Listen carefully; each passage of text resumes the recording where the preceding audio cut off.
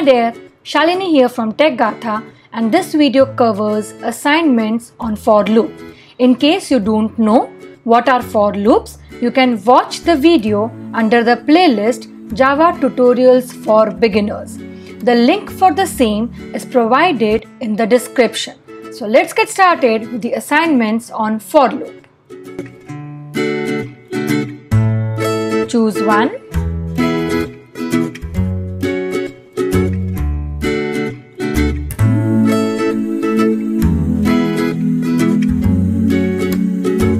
The solution is 1.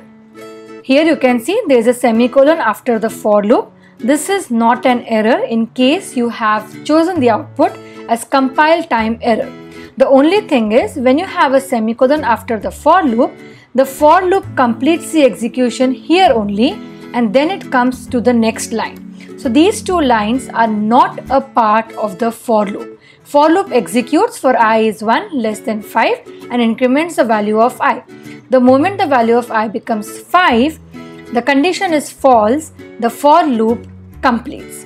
M++, so M is 2, it increments the value of M by 1, 3, decrements the value of N by 1, that is 14, so you get the answer as 3 and 14.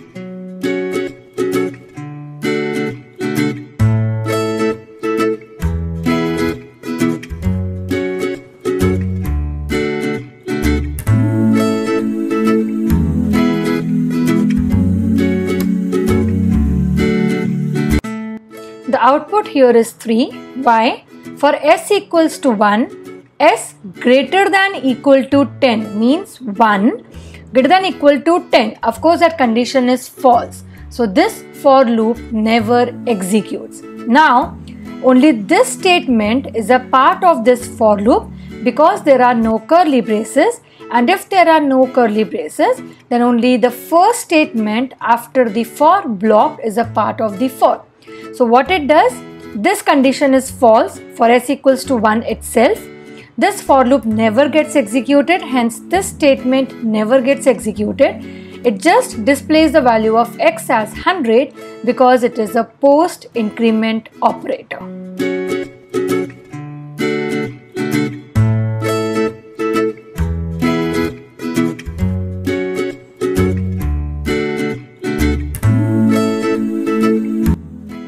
It's a simple program. It runs for n equals to 1 till 10, and for every value of n, it prints the cube of the same. So math.pow n is 1, comma x is 3, cube of 1, cube of 2, cube of 3, and so on till n equals to 10.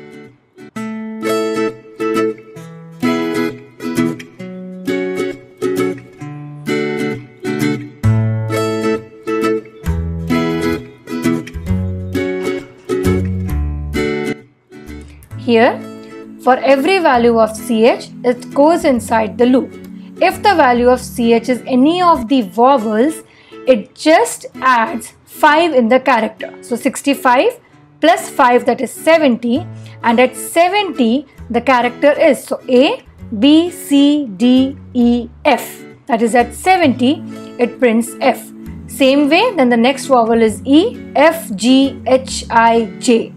Then the next vowel is I, J, K, L, M, N, and then for O, P, Q, R, S, T, and for U, V, W, X, Y, Z. So it increments by 5 and prints.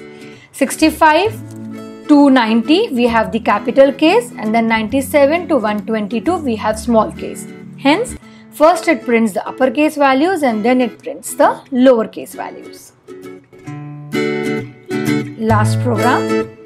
Last assignment.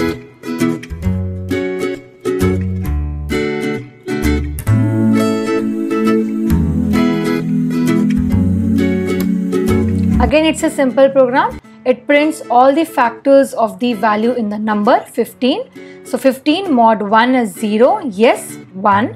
15 mod 2 is not 0. It doesn't print. 3, 4, 5.